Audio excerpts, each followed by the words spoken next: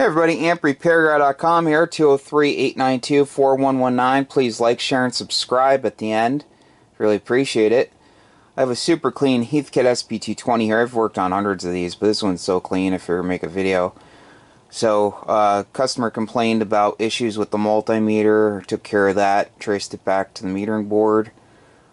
Sometimes it's the rotary switch here being dirty or bad contact, but so went ahead and purchased. I suggested these two boards, so I purchased the metering board, assembled it, put it in, purchased the filter cap board from Harbach, both from Harbach, great kits.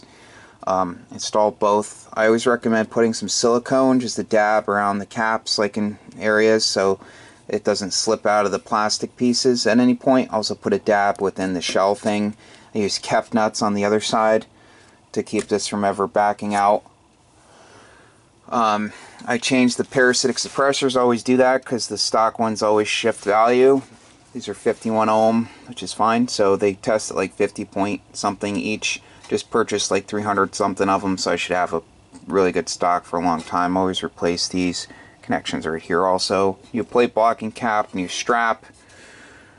Clean the input and output rotary switches. Check the SO239 connectors. They're nice and tight. So that's all. That all looks good. Series glitch resistor would be positive. It's on a piece of rubber so it won't get scratched. Grounded the grids real nice, as you can see. I couldn't get over here to ground, so I just went to the ground connection through the screw right there, but the rest go directly to ground. This is usually over more, so I can get down up in there, but I couldn't do it on this one. But that's fine. Replace the cap for the 90 volt winding, the rectified winding off the filament transformer.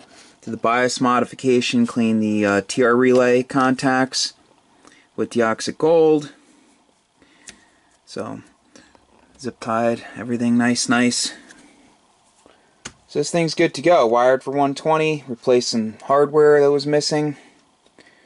So this thing should outlast the owner, should outlast me, as long as he doesn't do anything crazy to it.